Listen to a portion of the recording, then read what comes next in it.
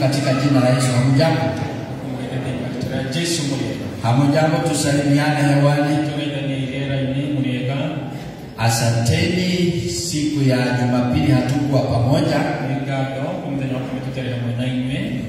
Kwa sababu nilikuwa nimetembelea makanisa yetu ya Nyandarua. Huko upande wa Karuka LCA Local Church ya Karuka, na tukawa na kipindi kizuri, na nikatoka hapo siku ya Jumapili, na nilipotoka huko nilipewa salamu zenu, msipokee. Bwana asifiwe. Kwa hivyo Bwana wabariki, na Mungu aendelee kuwa pamoja nasi. Asante kwa mipango mingi ile tunayo. Akina mama, ninaona mna shughuli nyingi sana. I hope kila mama anaweka orodha yote. Akina mama wana crusade kubwa sana. Kwa hivyo akina mama mjue ya kwamba kuna crusade. Kwa hivyo mnatakiwa kule Kenya. Kwa hivyo na akina baba pia kuna conference. Bwana asifiwe. Kwa hivyo uone kwamba na shughuli nyingi. Last Sunday you had a worship experience, and I think it is also good. Kanisa la Mungu ukiwa na shughuli nyingi, hiyo ndio. Na wiki hii kama vile pastor amesema ni ya kwamba tutakuwa na maombi kutoka Wednesday kwenda maombi ya Wednesday, kufunga na kuomba na kesha ona ya kwamba unapatikana, kwa sababu jambo hili linakusaidia hata kukulia wokovu wako. Bwana asifiwe. Tuna mgeni atatuzungumzia baadaye. Dada Elizabeth ni bishop, na yeye anawania kitu moja, atakuja kutuambia baadaye, lakini kwa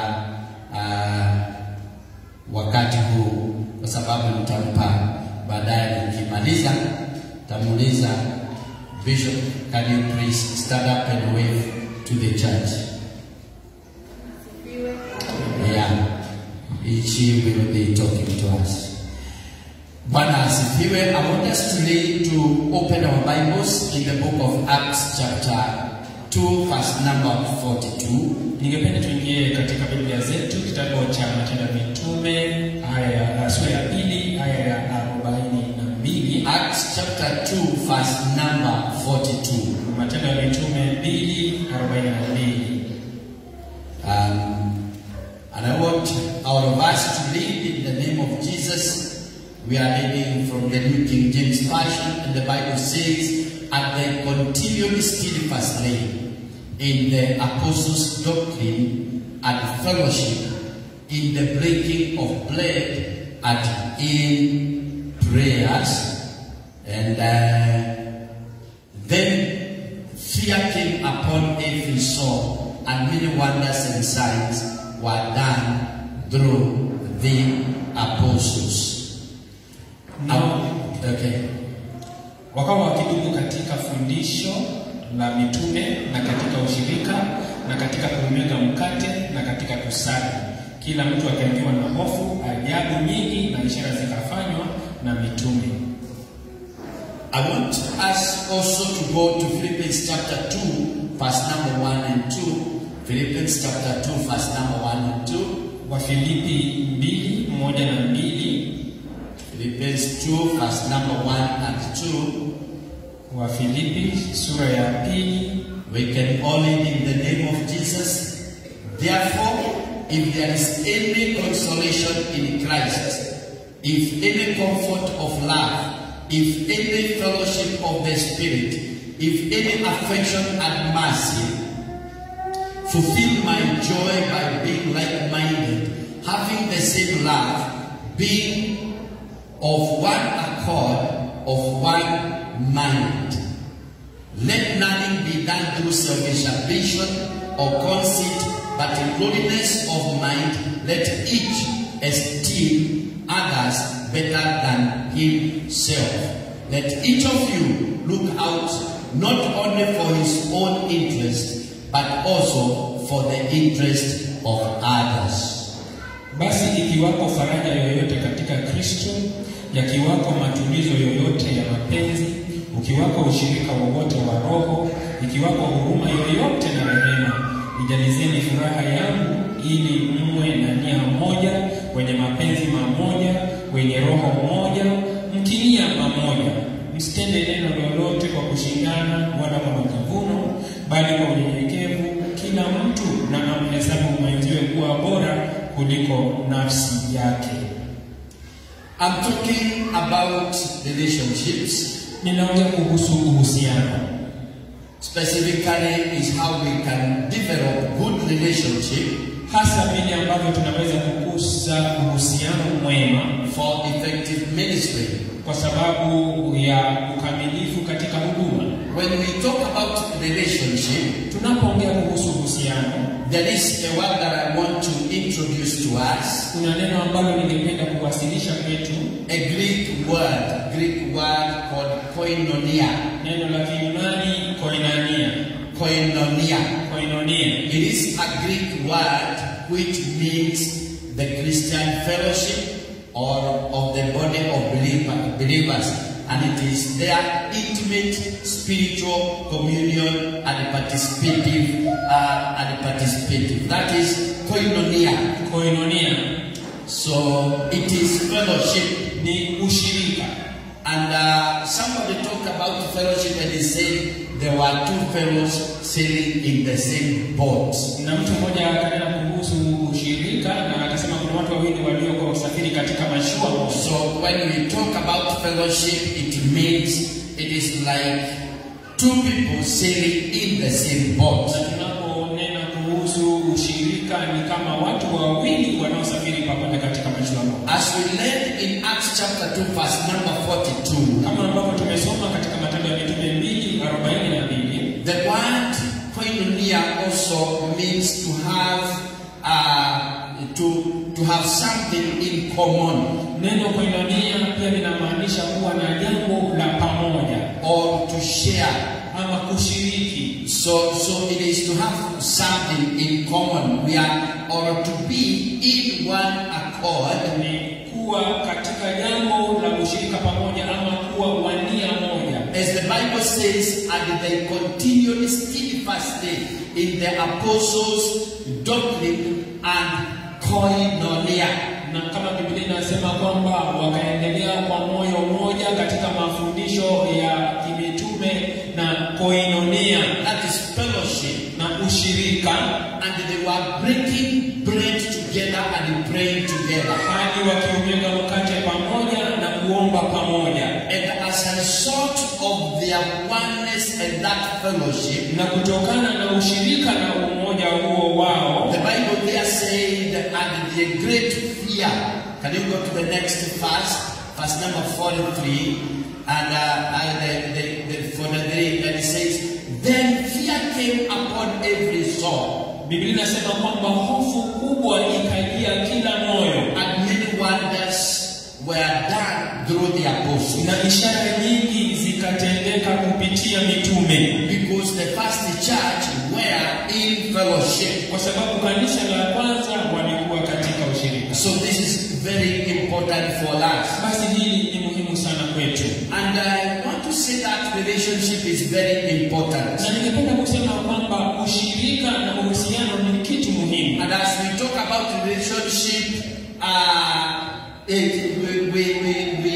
we are living in a very crucial period. Na tunaponena kuhusu uhusiano, tunaishi katika nyakati za dharura sana. Where relationship is at stake, ambapo uhusiano huu katika hatari, especially during this time of politics. Hasa katika nyakati hizi za siasa. And I've been sharing with members, that is the ministers. Na nimekuwa nikishiriki na washirika ambao ni wachungaji. And we have been saying for the last few weeks, I have been telling them, tell one another, we are brothers. Na kwa majuma machache yaliyopita tumekuwa nikiwaambia ambianeni kwamba tu pamoja. And we have been emphasizing that we are brothers. Na tumekuwa tukisisitiza ya kwamba sisi ni ndugu. We are brothers. Sisi ni ndugu. And I want to tell us, even in the church, we are brothers. Na ningependa kuambia kwamba hata kanisani sisi ni ndugu. Can you tell the person next to you, you are my brother? Mwambie mtu aliye karibu na yeye, wewe ni ndugu yangu. In fact, if you go to the King James Version, it uses the word brethren. Ama ukiingia katika tafsiri ya King James inasema neno ndugu, ni ndugu. Can you just open the King James Version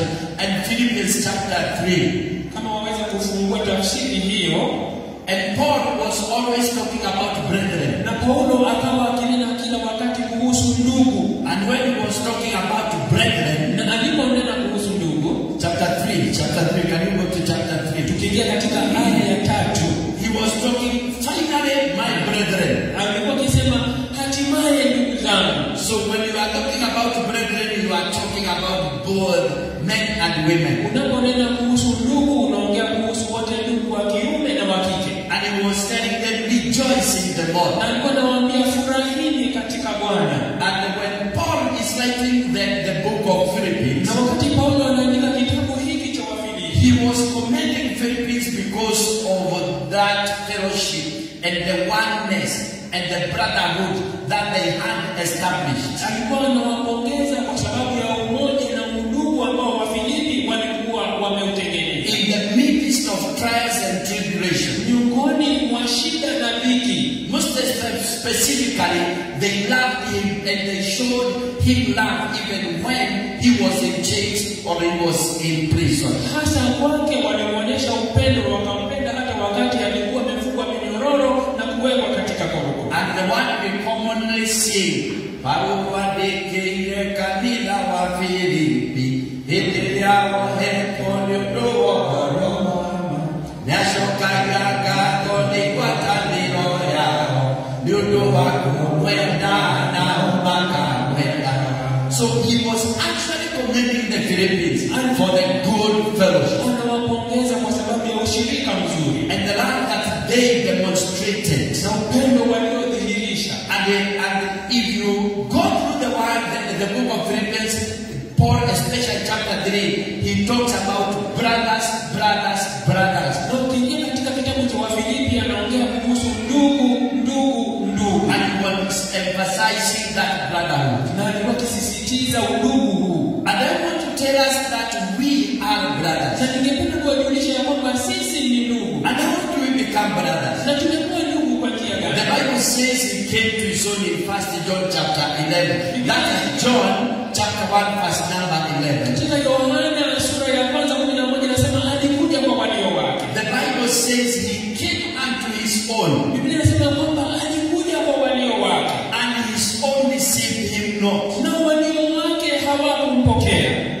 But as many as received him, lakini kwa wote waliompokea, to them gave him power to become sons. Kwao aliwapa uwezo kufanyika wana. Sons of God, wana wa Mungu, even to them that believe on his name. Ndio kwa wale waliaminio jina lake. Therefore we are sons of God. Basi sisi ni wana wa Mungu. And this word sons here, na neno hili wana hapa, it means that we are heirs. Linamaanisha kwamba sisi ni warithi. We are joint heirs. Sisi ni warithi wenza with Jesus Christ, pamoja na Kristo Yesu, of the kingdom of God. Ufalme wa Mungu. So as we sit in this church today, basi tunapoketi katika ukumbi ule, we are sons. Sisi ni wana. That means we are joint heirs. Inamaanisha kwamba sisi ni warithi wenza. We share the kingdom of God. Tunashiriki kuurithi ufalme wa Mungu. And therefore we are brethren. Na basi sisi ni ndugu. And I was talking to some other pastors on Wednesday at Louisville. Na siku ya Jumatatu nikama nikinena na wachungaji wengine pale Louisville. And I was telling them, now that we are brethren, na nilikuwa nikiwaambia kwamba kwa kuwa sasa sisi ni ndugu, let us protect our heritage. na tutunze urithi wetu. Praise the Lord. Yesu asifiwe. Hallelujah. Hallelujah. Angalia mwenzako. Umwambie, now that we are brothers, kwa sababu sasa sisi ni ndugu, let us protect our inheritance. tutunze urithi wetu. Unamwambia mtu, now sasa we are brothers. Sasa sisi ni ndugu. Let's protect our tulinde inheritance. Praise the Lord. So as brothers, as sons, we need to protect our inheritance. Because if we are careless, we can easily lose our inheritance. And therefore, as brethren, we need also to protect one another. Because when I protect my brother, I protect the one of the sons of the kingdom. And therefore, we should love one another. And this is why I'm talking about Koinonia. And when we talk about this, when we talk about this relationship, this relationship is bound by love. Love is the glue that binds us together. And it is the common denominator to all of us that bind us together. In Matthew chapter 22, Matthew chapter 22 from verse number 37, Jesus is talking about this love. And it Jesus said unto them, thou shalt love the Lord your God with all your heart, with all thy soul, and with all thy mind. And this is the first and the great commandment. And the second is like unto it,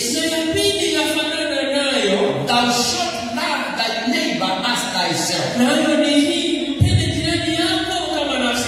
And on these two commandments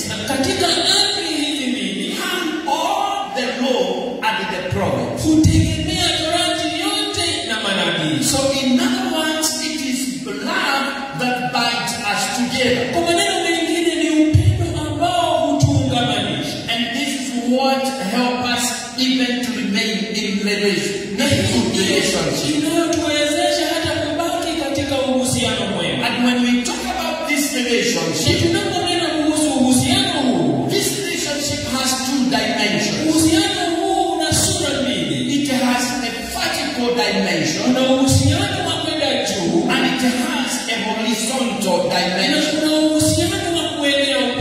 And the vertical dimension is that one that comes first. You love the Lord your God with all your heart and your soul and your mind. So that is, we love God. When we love God, now our vertical perspective of love relationship can be established.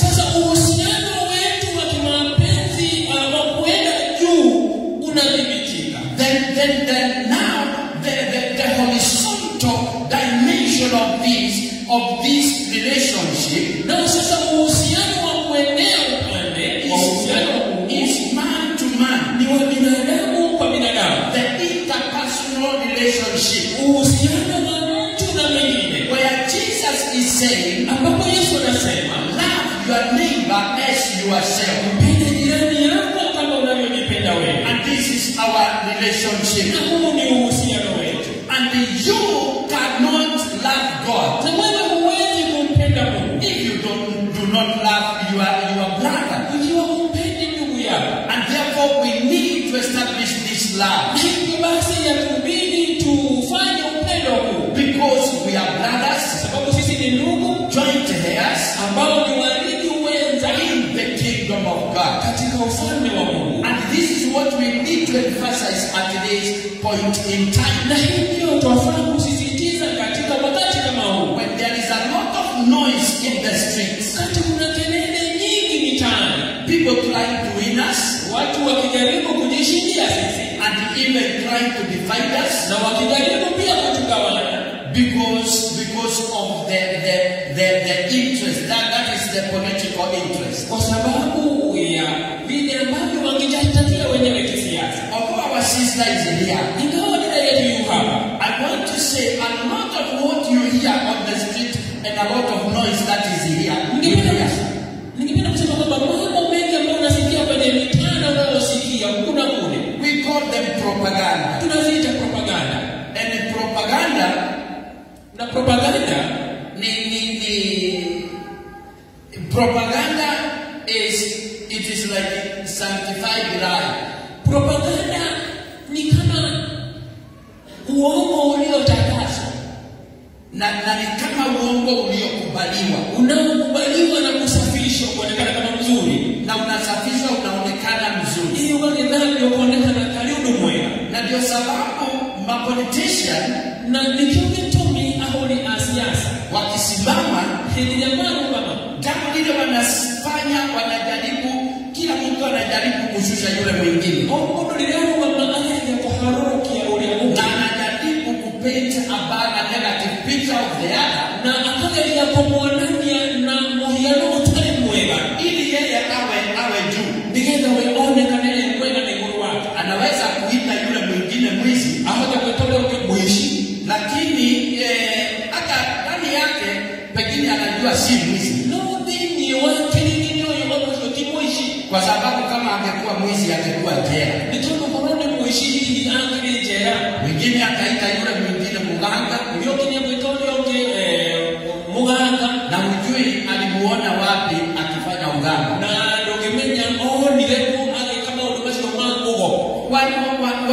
Wanajibishana na wanaambiana maneno.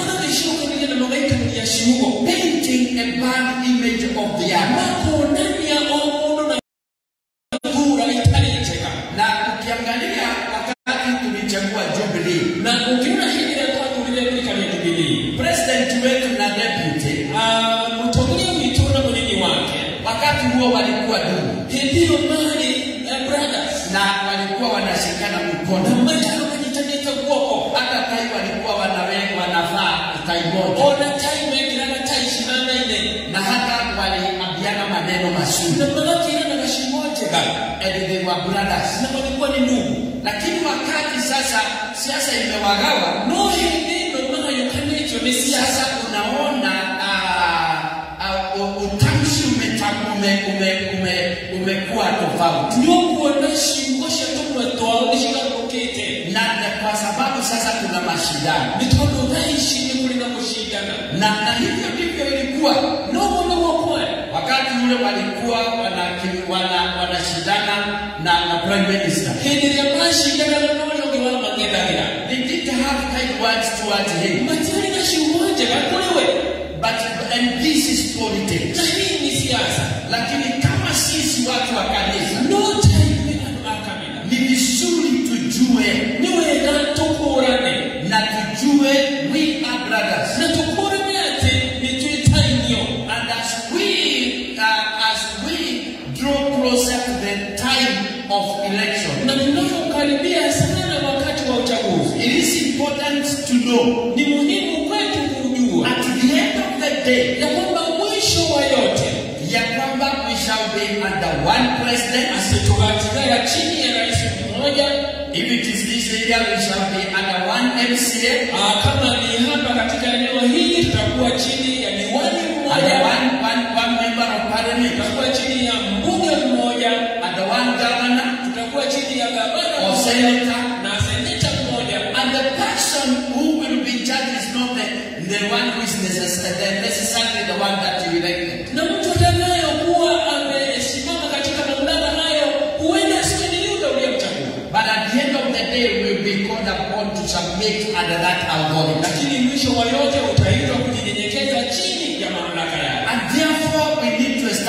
peace, na hivyo basi ni vizuri kuzindua amani and to love one another, na kupendana, because we are brothers. kwa sababu sisi ni ndugu. Praise the Lord. Bwana Yesu asifiwe. Angalia mwenzako mwambie we are brothers. Sisi ni ndugu. We are brothers. Sisi ni ndugu. It doesn't matter mrengo wako wa siasa. Haijalishi mlengo wako wa siasa. Wewe unaweza kuwa mlengo ule mwingine na huyu, lakini bado sisi ni brothers. Wewe utakuwa mwengo kule na ni Mungu no ikiwa bado tuwe amwe. So our relationship is very important. Uhusiano wetu ni muhimu sana. And when we talk about this relationship, tunaponena kuhusu uhusiano huu, I have said it has two perspectives. Nimesema ina sura mbili. It has that vertical relationship, ina uhusiano wa kwenda juu, but it has that man-to-man relationship. Ina uhusiano ule wa binadamu kwa mwenzake. That one we call now interpersonal relationship. Ni ya mtu kwa mtu. But let me introduce another kind of a relationship. Lakini niwasilishe uhusiano aina ya tatu. The other kind of relationship is the one that we call intra-relationship. Ni uhusiano ambao ni wa ndani kwa ndani. That is intra, ambao ni wa ndani. That is how you relate with yourself. Ambao ni jinsi wewe unavyohusiana na nafsi yako mwenyewe. How do you relate with yourself? Unahusiana vipi na nafsi yako? How do you see yourself? Unajiona kwa jinsi gani?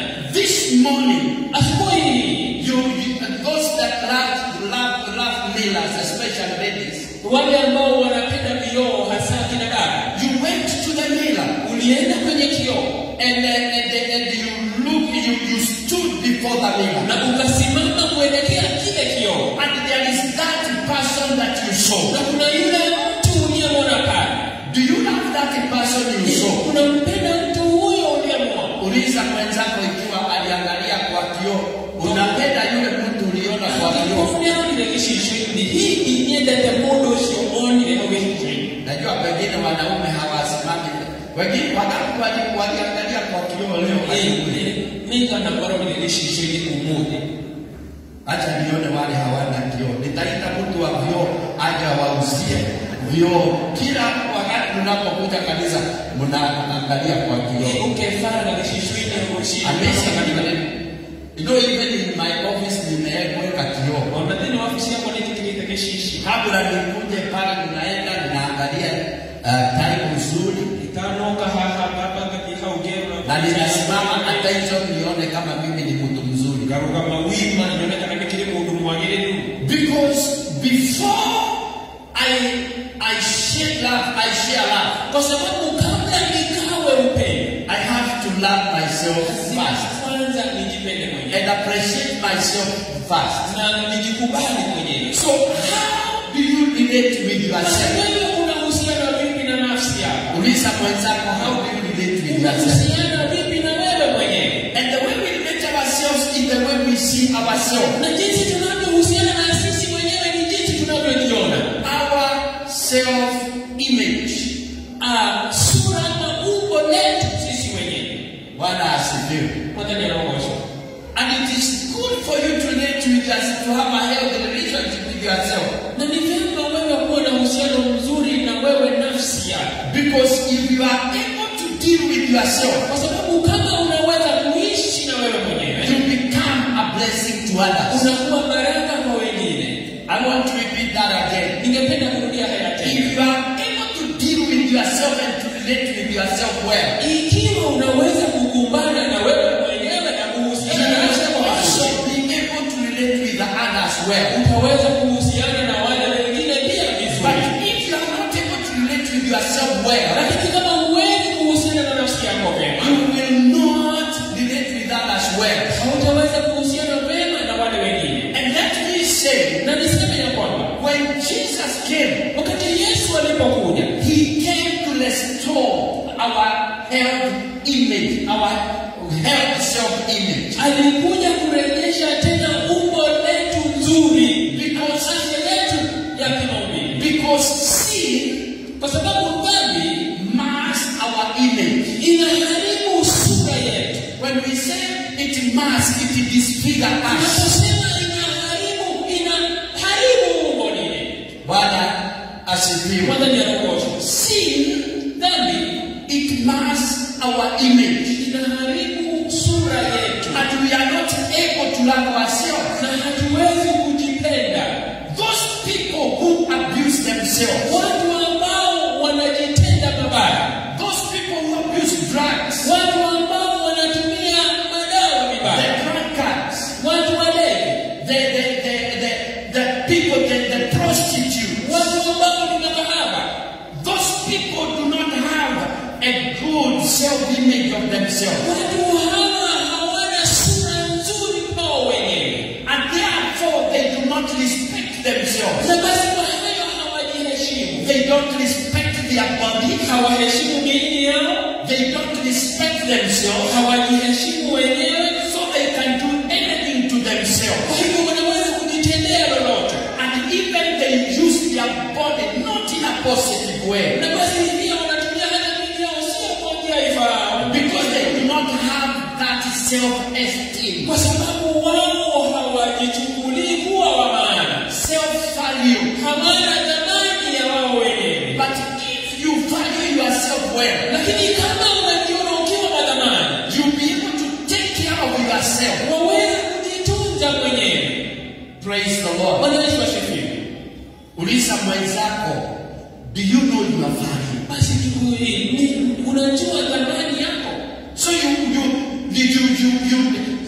know your value, Basi kama unajua thamani yako, you will not allow even anybody to tamper with huwezi you. kuruhusu mtu awaye yote hata akachezea wewe. Praise the Lord. Bwana Yesu asifiwe. And because of the value that we have, Na kwa sababu ya thamani tuliyo nayo, that is why this morning ndio sababu asubuhi ya leo you wore a good dress. ulivaa nguo nzuri. Look at your neighbor and say how proud they are, especially ladies. Vile ambavyo unapendeza hasa wanadada. Hata bishop umekuja, nimeona ukiwa mzuri sana. I think she values herself. Anajiona mwanamani. Imagine ningeleta deputy governor mtarajiwa akiwa na madhabara. Kama hiyo ile deputy governor mtarajiwa, umeita matangari. Mungetaka kusikiliza yeye. No, mwakikirini. But I knew you must have gone to the mirror this morning. Lakini najua ni lazima uliangalia because ile kioo asubuhi ya The leo. way we dress Kwa ourselves, sababu jinsi tunavyojivika, our dressing mavazi yetu enhances our self-image. inaboresha picha yetu. Praise the Lord. Bwana Yesu asifiwe. And your dressing Na mavazi yako unavyojivika gives you confidence. inakupa ujasiri. If you know that your dress has something that you don't like, Ukijua kwamba mavazi yako yanajaa kwa madoa ambayo hupendi, hata hutaki kuondoka mbele za watu, unakwenda na huyu mwili mbele ya watu. and you fear Kuna kumina kuya because you don't have a good image of kwa yourself. sababu hauna picha nzuri yako mwenyewe. May God help us Basi Mungu na to atusaidie have a good self-image of tuwe na ourselves, picha nzuri ya nafsi yetu, because this helps us to relate with kwa others. sababu hii inatusaidia kuhusiana na wengine. If you are not able to love yourself, Ikiwa huwezi kujipenda, you will not also be able to love others. hautaweza pia kuwapenda wengine. You will abuse them, Wewe utawatumia vibaya just as the way you abuse yourself. kama vile pia unavyojitumia vibaya. So may God help us. Basi na Mungu atusaidie. If we are going to be in relationship, Ikiwa tutakuwa katika uhusiano, we need to know how also to we relate with ourselves. ni vizuri kujua, je, tunahusiana vipi na nafsi yetu wenyewe. And as I said, Na kama nilivyosema, is that how you relate yourself unavyohusiana na wewe mwenyewe will help you to relate with others. itakusaidia kuhusiana na wengine. So and this is what we are talking about. Haya ndio tunayonena kuhusu. But today I'm talking about this relationship. Leo tunanena kuhusu uhusiano huu. That was with the first church. Ambao ulikuwa wa kanisa la kwanza. They continued in fellowship. fellowship. wakaendelea katika ushirika. And when they continued in fellowship, Na walipoendelea katika ushirika, great things happened. ishara kuu zikafanyika. The interpersonal relationship is very important. Uhusiano wa mtu kwa mwingine ni wa muhimu sana. And it is essential. Na ni jambo ambalo ni la kuhitajika. And good relationship Uhusiano mzuri is the foundation of productivity ni msingi wa uzalishaji in the society. hata katika jamii. Any society that relates well with itself, Jamii yoyote ambayo ndani yake kuna uhusiano bora, they produce. wao huwa na mazao. In the morning I was saying, Asubuhi nilikuwa nikisema one of the richest country in Africa kwamba nchi moja ambayo ni tajiri zaidi katika bara la Afrika is DRC. ni nchi ya Kongo. And in Congo, Na kule Kongo they have a lot of resources. wana rasilimali nyingi, They have the best forests. wana misitu ambayo ni bora zaidi, They have gorillas there. wana gorila kule, They have gold. wana dhahabu, They have all manner of minerals. wana madini ya aina yote. But there is a problem Lakini kuna shida because there is no good relationship. kwa sababu hawana uhusiano mwema. They fight among themselves. Wao wanapigana baina yao wenyewe kwa wenyewe. And when people do not know how to relate with themselves, Na wakati watu hawajui jinsi ya kuhusiana wenyewe, people take advantage of them. watu huwatumia vibaya. Bwana asifiwe. Ndani ya kuhusu Situinue mikono yetu kumwambia Mungu tupatie uhusiano mwema, kaitohe watu nirocheka. so that people do not take advantage of us. Ndigana tunatika tuhudhurao. Bwana asifiwe. Ndani ya kuhusu Siinue tena useme Mungu tusaidie tena. kaitotengie. Tuwe na uhusiano mwema. Tuna watu nirocheka. Watu wasitu take advantage. Ano matika tuhudhurao. I was in one conference in Europe. Nilikuwa katika kongamano moja Europa. Na mzungu mmoja akaniambia, Na mdogo mwakijina. akaniambia jinsi mambo inaenda huko Kongo. Uliamau maraki na mbele ya Kongo. Na akaniambia nikitaka gold ya Kongo, Na kajina ikienda dhahabu ya Kongo. nitatafuta pesa Gedabesha. alafu niende kule Kongo Toke nijire ku Kongo. na nitaemploy militia, Na dede itoi. Shabara. alafu nitachukua location kama moja hivi, Joke join the location yenguo. na hao sasa watachukua hiyo location. Na dwasho watu iteniombe kwa tena location. Mimi niwe ninawalipa, Nini mali haga. alafu nitawaambia ya kwamba wakitafuta gold Na kamera la kitendea dhahabu. nitawauzia na nitawapa pesa. Nidiri mbele kama ndio kamera na kama na pesa. Kwa hivyo nitachukua sehemu. Uko ndio tu shughuli ya family issue. And actually that is what they do. Na hivyo ndivyo ambao wanafanya. Wanakuja wanachukua watu, Mungu na makoya. wanawapa pesa, Mungu na pesa. then they harvest their minerals Magashoka makale na Indonesia. na wanapeleka nje. Magashoka magashitwara na cha. Na wengi wao hawagetaka hawa watu wakubaliane, Na ikia umatigena dosho mai muone. because if they are in one accord, Mitono malikoro ya koromo. they are in one mind, Mane ameshi. they will not be taken advantage of. But because now they are in conflict, people take those who take advantage of them. And even in our situation, may God give us one mind. Paul in 1 Corinthians chapter 1 verse number 10, he empowered Corinthians to be like-minded, to be of one mind. Because when we are of one mind, we can go far. And the level of our productivity is hooked to our level of our relationship. Praise the Lord. even in the church. Na hata katika kanisa. Yes, if we are in one mind, Tukiwa wa nia moja. in our different departments, Katika idara zetu tofauti. we are in one mind. Tukiwa na nia moja. We shall go far. Tunaweza kwenda mbali. Ya kina mama tuinue mikono tuseme Bwana atusaidie. We be of the same mind. Praise the Lord. I can see Paul in 1 Corinthians chapter 1 verse number 10 he said, now I plead with you brethren. Ninamuona Paulo akisema na wasihi ndugu zangu. By the name of our Lord Jesus Christ. Kwa jina la Bwana wetu Yesu Kristo. That you all speak the same thing. Kwamba nyote mnene mamoja. That there be no divisions. Wala pasiwe kwenu faraka among you. But that you be perfectly joined together. Bali kuhitimu katika nia moja na shauri moja. In the same mind and in the same Christ, in the same judgment. Na kwa shauri moja. Praise the Lord. Bwana Yesu asifiwe.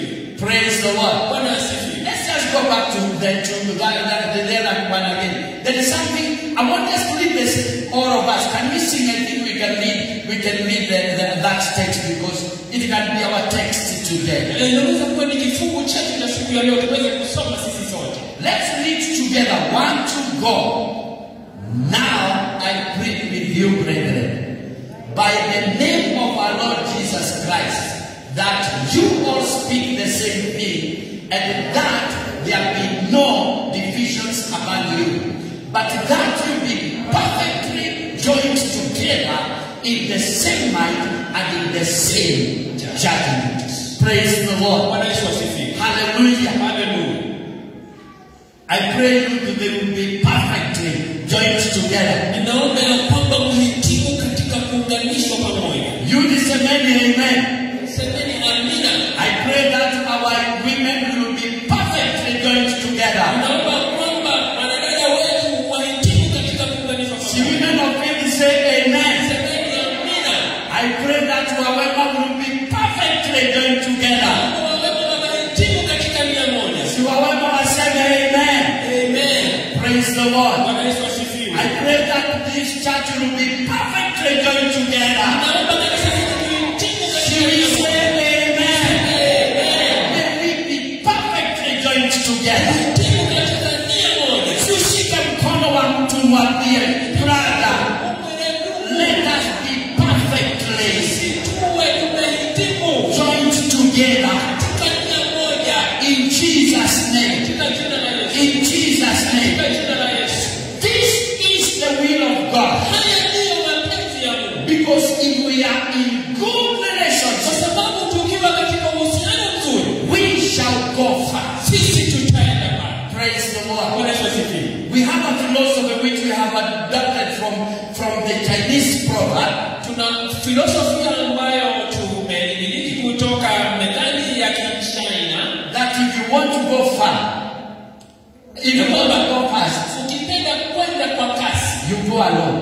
tembea peke yako. But if you want to go far, Lakini ukipenda kwenda mbali, you go together. enenda pamoja na wenzako. Praise the Lord. Bwana Yesu asifiwe. Because when you are alone, you can get tired very easily. Kwa sababu ulipo peke yako unaweza kuchoka kwa haraka. You may look like you are going very fast. Unaweza kuonekana kama unaenda kwa kasi. But when you are together, Lakini mkiwa pamoja, you will go very far. bila shaka mtaenda mbali. Because we encourage one another. Kwa sababu tunatiana moyo. Praise the Lord. Bwana Yesu asifiwe. There is a text, and those who follow me in the Facebook, that a text that I drew there. Kuna kifungu ambacho niliweka kwenye ukurasa wangu wa Facebook wale ambao wananifuata kwa mitandao. That is in Galatians chapter 6. Si katika Wagalatia 6. If you can go to Galatians chapter 6. Ukiingia katika kitabu cha Wagalatia sura yake ya 6. Galatians chapter 6 verse number 11:7 says God is not moved, but that's not where I want, but I want the verses that are following there. Sasa inasema msidanganyike, Mungu hadhihaki, lakini sio ninatazama ni yale ambayo yanafuata hapa. And it says 6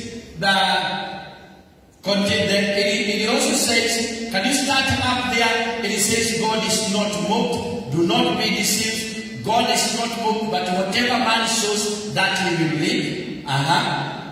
For he who sows in flesh will of the flesh reap corruption, but he who sows in spirit will of the spirit reap everlasting life. Continue. Let us not grow weary of doing good. Let's all read together from there. 1 to 4. And let us not grow weary while doing good, for in due season we shall reap if we do not lose heart. Can we repeat that again? 1 to go. And let us not grow weary while doing good, for in due season we shall reap if we do not lose heart. Continue. Therefore, as we have opportunity, let us do good to all, especially to those who are of the household of faith. Can we repeat that again? 1 to go.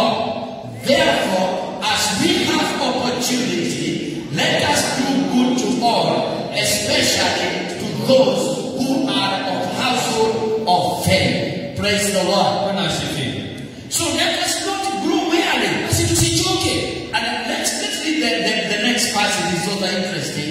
It says, see, with right letters I have written to you with my own hands. The other one says so. As many as desire to make good, showing the flesh. Let me just stop there, but so that I can say why I said I brought that. I came across an article. And I posted this picture. I posted this picture somewhere in Facebook. And it was in a certain place. A Kenyan athlete was leading that race. If I can remember, it was called Kimutai or something. And he was about to win the race. But towards the end, he confused. He thought he had already crossed the line. And he slowed down. And a certain Italian who was behind him would have overtaken him. But he saw, he realized, he realized this guy has slowed down. And before he crossed the line. So this Italian knew that this man is going to miss the medal. So what this Italian did, instead of overtaking him, he came behind him and pushed him to cross the line, so that he can lead, he can win the gold medal. And therefore this gentleman won the gold medal. Then this Italian was being asked by the reporters, why did you do this? You would have simply overtaken this man. And you win the race. But he said, I could not do this. It is because of the value that he had.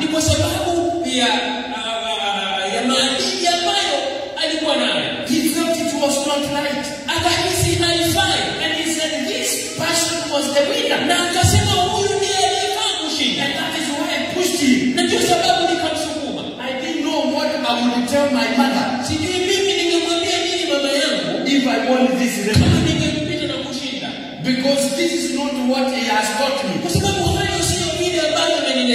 the Bible says he's talking about looking at yours. Na Biblia inanena kuhusu kuangalia maslahi ya wengine kabla ya maslahi yako. Relationship is very important. Uhusiano ni muhimu sana. And it creates a platform of community growth. Inatengeneza jukwaa la kukua kwa jamii. And let me say, Na niseme ya kwamba relationship is the foundation of personal growth. uhusiano ndio msingi wa kukua kwa kibinafsi. Relate well with others, Uhusiano vyema na wengine, and you will grow. na wewe utakuwa. Praise the Lord. Bwana Yesu asifiwe. Siwaambie mwenzako relate well with your brother and sister. Na ndugu na dada.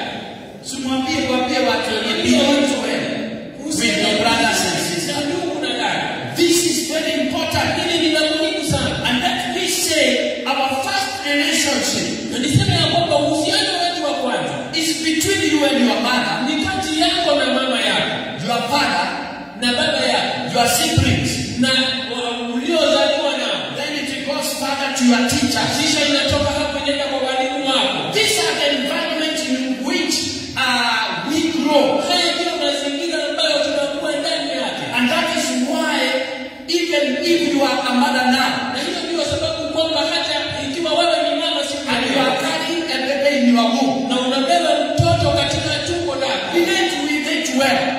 uhusiana naye vizuri. Because the way you relate with that, with that bundle inside you, Kwa sababu unavyohusiana na kifurushi hicho kilicho ndani yako can also affect that child in future. itaadhiri mtoto huyu kwa siku zake za usoni. They say if you are angry with that baby in your womb, Wanasema kwamba ukiwa na hamaki ama hasira mtoto huyo akiwa tumboni mwako, that child will be born ugly. mtoto huyo anazaliwa akiwa mtu wa hamaki. And that is why we even encourage even fathers, Na hiyo ndio maana tunawashawishi hata kina baba, relate with your children.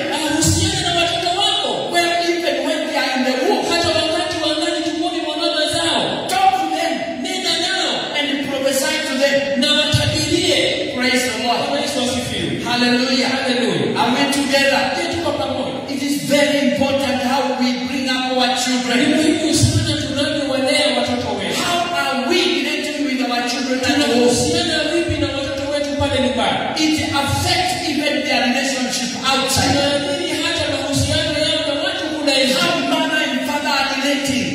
Vile mama na baba wanavyohusiana. It affects the relationship of children when they go out. Inaadhiri uhusiano wa watoto wanapoenda kule nje. If you are kind to your children, Ikiwa wewe ni mwenye huruma kwa watoto wako, they will be kind even when they go watoto out. wako wanakuwa na huruma hata wanapokuwa. We create an environment Tunatengeneza mazingira of relationship. ya uhusiano. And that's why we have emphasis on our Sunday school. Na hiyo ndio sababu unaona tukitilia mkazo Sunday school yetu. And we invest a lot in this church. Tunawekeza sana katika idara hiyo.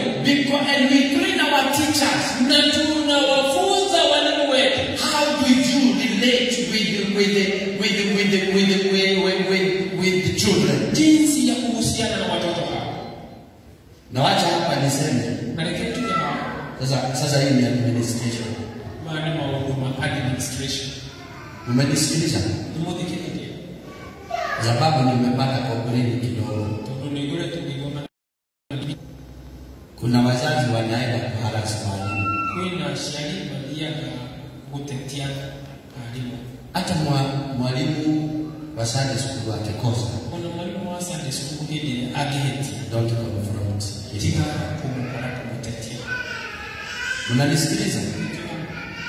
I don't know. I don't have a person in particular. Mutiri na mungu diriko ni huyu. Lakini because we have some administration, Ede fondo ni kuli na we have Reverend Apinda ni their principal. Reverend Apinda ni utoko ya idara. Ukipata shida yoyote, ukishamana na don't confront.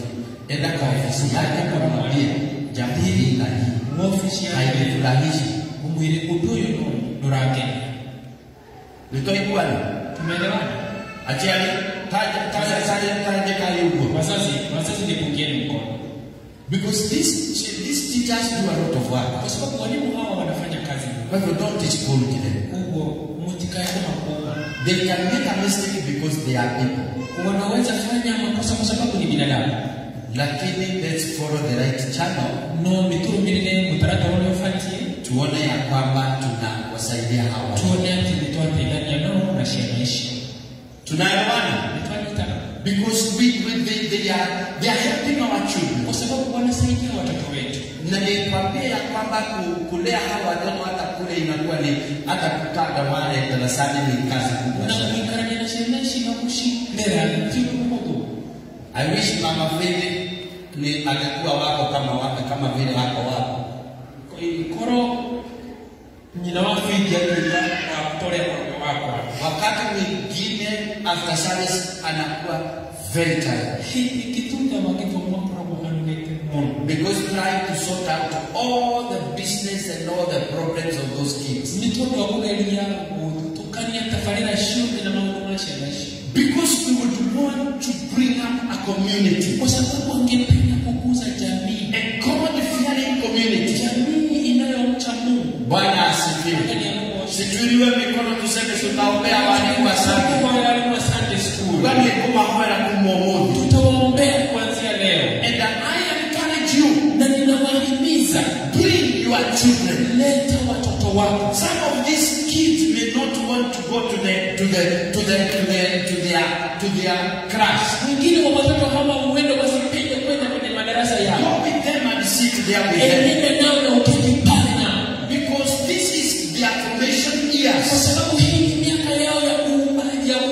The first years of life. Miaka ya kwanza ya maisha. Their formation years. Ni miaka ya kuumbwa. And this is where we form and shape the character. Na hapa ndipo tunapoumba na kufanya tabia. The personality of a man.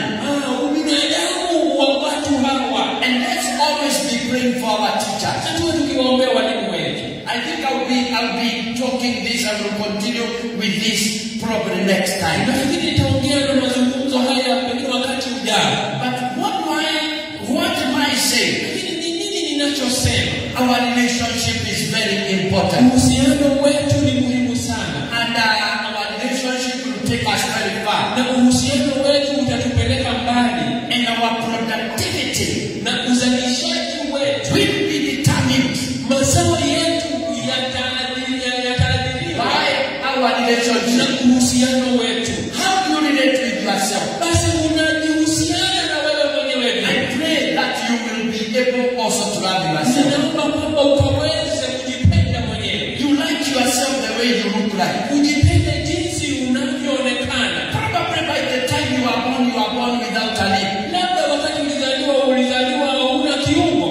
But just love yourself the way you are. Ujipende jinsi ulivyo. Probably your parents were not able to educate you. Labda wazazi wako hawakuweza kukuelimisha. Love yourself the way you are. Jipende jinsi ulivyo. Probably you didn't have opportunity like any other. Labda hukuweza kupata nafasi nzuri kama wale wengine. Don't hate yourself. Usijichukie. Just love yourself. Jipende and love the others. Na upende wenzako. Because God will deal you from where you are. Kwa sababu Mungu atakupenda ulipo. Praise the Lord. Bwana Yesu asifiwe. When we are here in this church, basi tukiwa hapa katika kanisa, let us help one another. Tusaidiane. Let us bear with one another. Tuvumiliane.